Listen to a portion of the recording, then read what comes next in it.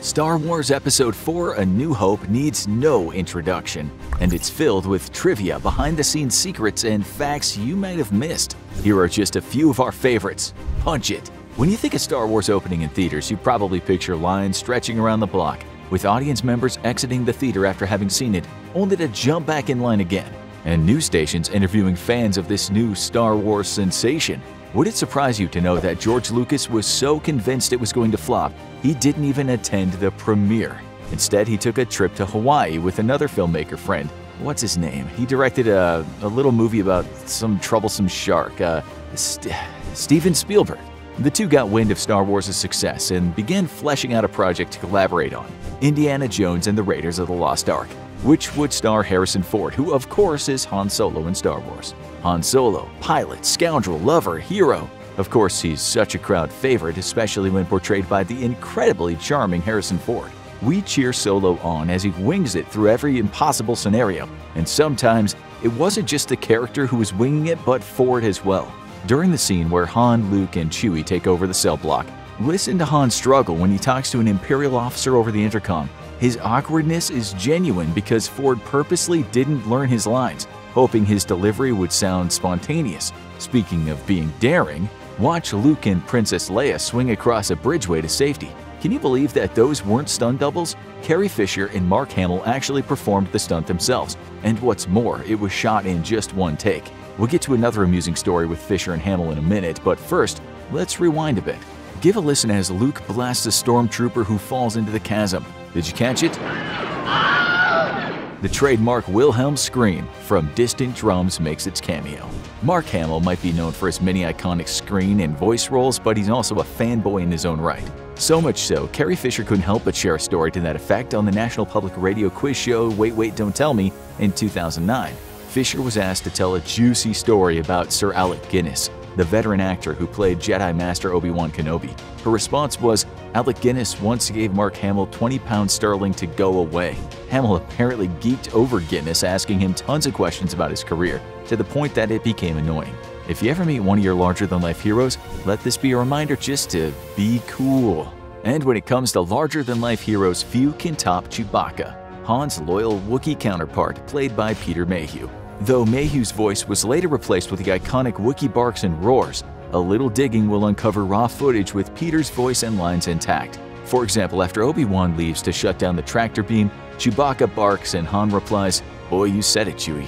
Behind-the-scenes footage reveals Chewbacca actually says, "That old man's mad." You said it, Chewie.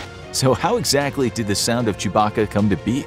According to sound designer Ben Burt, the sounds were created from a compilation of large mammals, crediting one zoo-kept grizzly as a primary source. To his credit, Peter Mayhew learned to do the Wookiee roar, but it was later replaced with real animal sounds in post-production to give it more authenticity. Ben Burt's sound effects for the Star Wars universe are iconic and come from a wide variety of elements. R2-D2 sounds are made from various people, including Burt making baby sounds. He also took recordings of real-life babies and electronically manipulated them. The ominous whir of the gigantic Star Destroyer?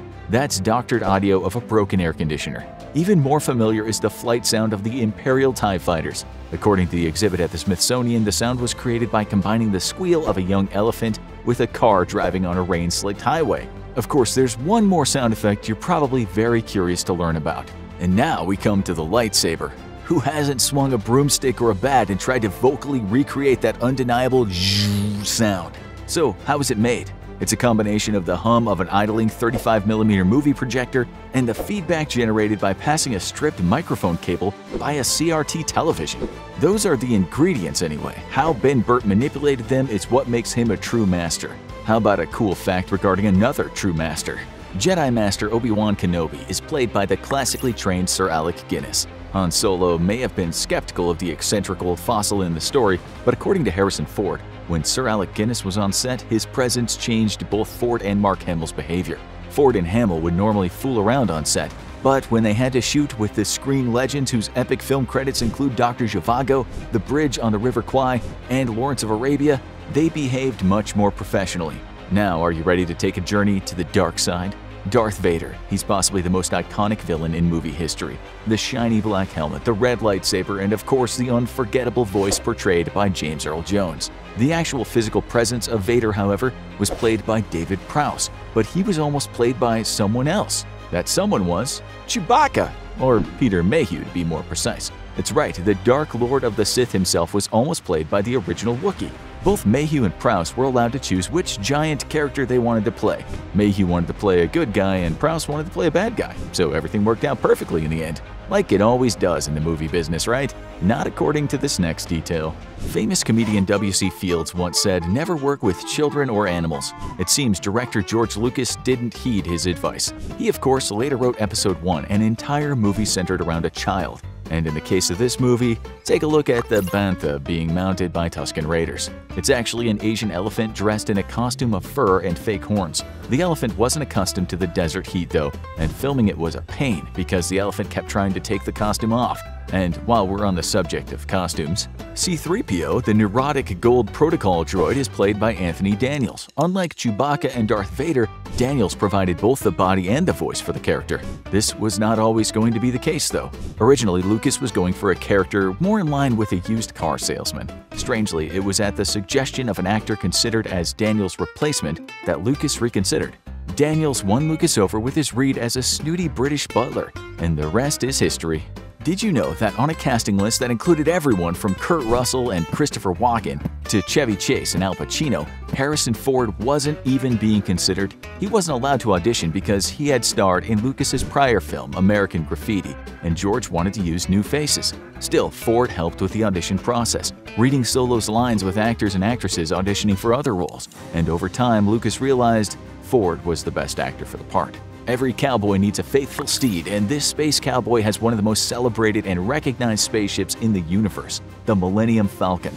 As adored as it is by fans within the Star Wars universe, the ship is more infamous than famous. At first sight, even Luke calls it a piece of junk. Funny enough, he wasn't far off. Did you know that the Millennium Falcon really is made up of junk parts? According to the Blu-ray commentary, it was cobbled together with pieces from cars and airplanes from dumping grounds. Of course, the physical model is only half of the whole. There's no denying the sound of the Falcon as it screams across the screen. What makes those engines sound so interesting is that some of them were recorded at an actual air show, the Experimental Aircraft Association's annual convention in Oshkosh, Wisconsin. To show their gratitude, Lucasfilm donated a model of the Falcon to the EAA Air Museum, and that's not all. It just so happens that Han Solo himself, Harrison Ford, served as the chairman of the Young Eagles program at that very same museum. The program is dedicated to giving kids from age 8 to 17 their first free ride in an airplane. Okay, so it's no Millennium Falcon, lightsaber, or even light blaster for that matter. But these next two words are also synonymous with Star Wars: blue milk. Even Walt Disney Resorts offer a tasty version of the blue concoction in the Star Wars Land cantinas. But apparently the original recipe used in the movie was anything but appetizing.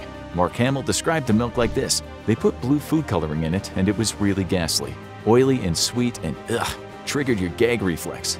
But I said, look, if they gave me blue milk, you bet I'm gonna drink it on camera because what other chance am I going to get? So there's an indication that I'm an underrated actor. I gulped it and act like I liked it without vomiting. Wow, way to stay on target, Luke. That's much better than the one I had in the movie. At the end of the film, our heroes are celebrated by the Rebel Alliance and awarded medals by Princess Leia. But wait, no medal for Chewie? Over the years, a growing number of fans took offense to this, and they weren't alone. 20 years later, MTV fixed the oversight when they gave Chewbacca a Lifetime Achievement Award presented by none other than Carrie Fisher. But this isn't the first attempt to correct the issue. Though George Lucas waffled on the reason for Chewbacca's missing medal, Marvel Comics also acknowledged the glaring omission way back in a 1980 comic called The Day After the Death Star. Chewie receives his medal on the very next day from Princess Leia, who can be seen standing on a table in order to reach over his head. Still, George Lucas doesn't need to lean on comic book company or TV stations to correct his sci-fi masterpiece. We're about to get into controversial territory: the face-off between Han Solo and Greedo in the cantina. In 1997, when George Lucas re-released Star Wars in theaters, he labeled it as the Special Edition and added extra elements to the movie with special CG effects of the time.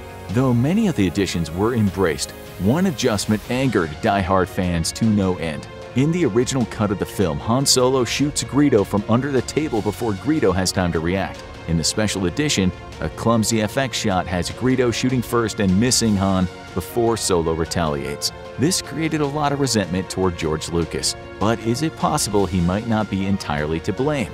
Rumor has it when Lucas resubmitted the movie to the Motion Picture Association of America, they insisted he put Greedo's shot in for the movie to keep its PG rating. Whether this is true or not might be beside the fact, as Lucas has given story-based reasons for the change on various occasions. In an effort to calm fans, future home releases of the scene were polished, but it still remains doctored from the original with no plans for a restoration of the original cut in sight. Fans on the internet have gone so far as to create their own despecialized cuts of the movie, doing everything they can to restore the film to its original form, with the highest quality home video picture and sound. Here's another infamous moment from the original film, but one that has grown humorously endearing over the years. When stormtroopers finally get into the room where C-3PO and R2-D2 are hiding, one of the actors accidentally knocks his noggin on the overhead door. Though the stormtrooper helmet was originally to blame as it was notoriously hard to see through, a bellyache might have been the actual cause. British actor Laurie Good, who claims to be the one inside the suit, said he was distracted that day by his upset stomach. They got the shot in 4 takes, and the last one, which included the bump, made it into the movie. Funny enough, of all the corrections Lucasfilm made in the 1997 special edition, they actually embraced this moment, even adding a sound effect to accompany the bump. Not only that, Lucasfilm made sure to pay tribute to it in an Easter egg moment with the character Jango Fett in Star Wars Episode II: Attack of the Clones. Still, nothing lands quite like the original. I hope you liked the video and found some things you didn't know about Star Wars Episode IV: A New Hope, which became Episode 4 during the 1981 theatrical re-release, by the way. Just a little bonus fact. Make sure you subscribe to Movie Logic for more daily movie facts, trivia, and Easter eggs.